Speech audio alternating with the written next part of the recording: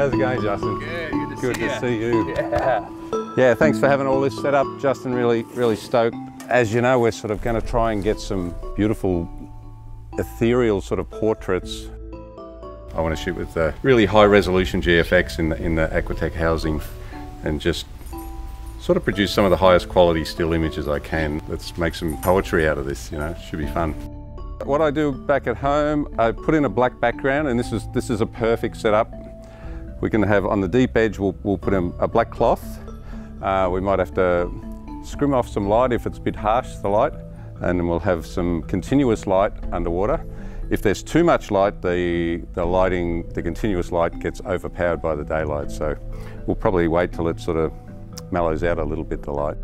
This is the GFX 100S that I'm going to be shooting with. The reason I'm very keen to use this camera is because it's super high resolution camera that's really quite portable, and now AQUATECH have a housing that suits this, so it's trying to achieve the highest possible resolution and image quality. It sort of goes to the next level now, so pretty excited to see what we can get out of this.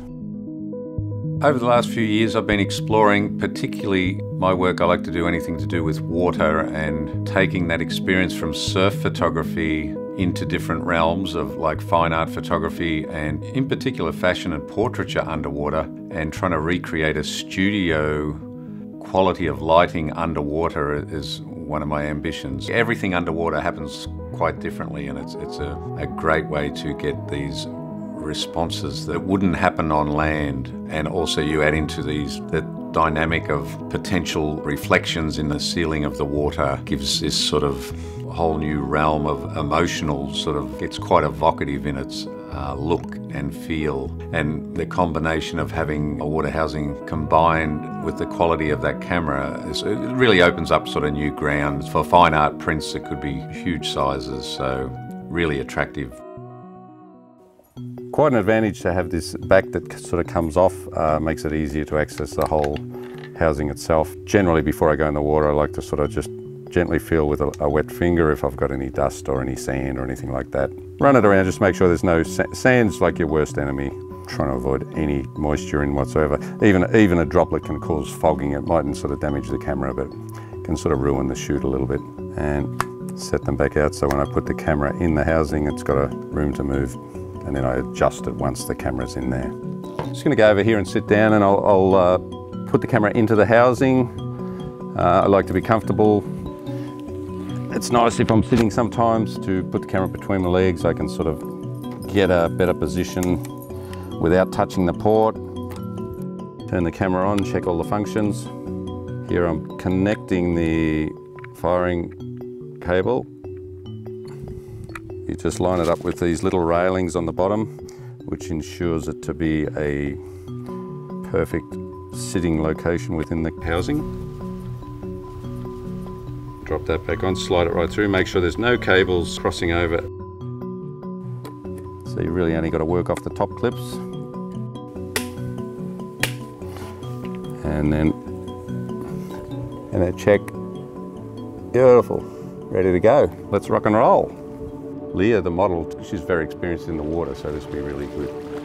We're going to shoot manual exposure where I'm actually moving the flashes close into the proximity to the model just to get the balance right. I'll be able to vary the aperture from the back dial, and hopefully I can put a diffuser in between to make it much more beautiful lighting. You are under with the flash, okay. So as long as you're about there, and you're going to be the sort of main fill light, which will be sort of like 3/4, okay. Yeah.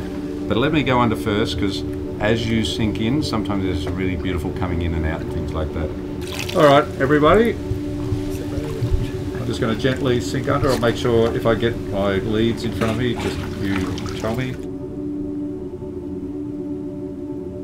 The advent of the new Fuji camera, the GFX 100S, it's sort of bringing a whole lot of things to the table for a lot of people that might not have had access before. It's bringing a new level of quality in its resolution of 100 megapixels. Quality for dollar, I think it represents one of the best camera systems out there at the moment.